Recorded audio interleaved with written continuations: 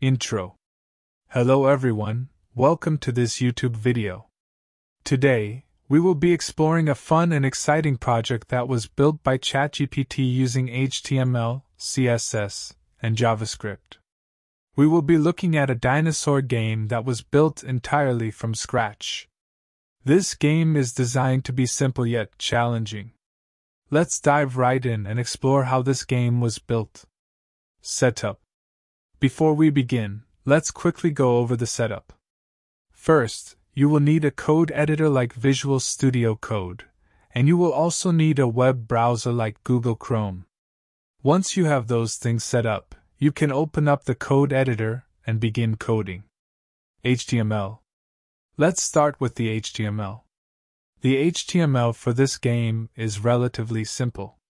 It consists of a div container that contains two other divs. One of these divs is the dinosaur, and the other is the ground.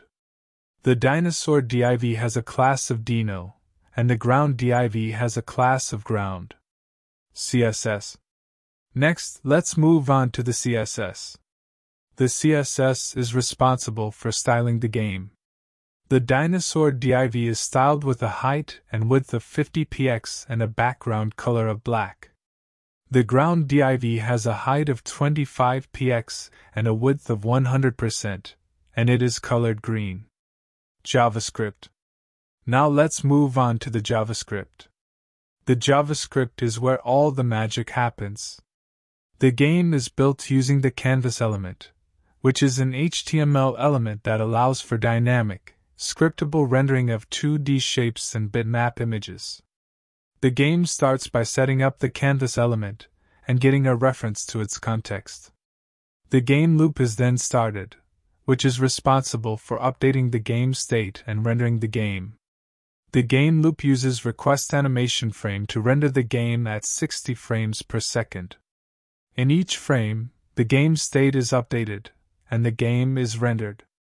The game state includes the position of the dinosaur and the position of the cacti. The cacti are randomly generated and move across the screen from right to left. If the dinosaur collides with a cactus, the game is over.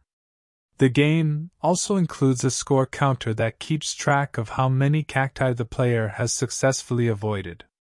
The game ends when the player collides with a cactus, and their score is displayed. And there you have it, a fully functional dinosaur game built by ChatGPT using HTML, CSS, and JavaScript. This game is simple yet challenging and provides hours of fun for anyone who plays it. If you want to try out this game for yourself, be sure to check out the code in the description below. Thanks for watching, and see you in the next video. If you like this video, don't forget to like and subscribe this YouTube channel. For more videos, stay tuned.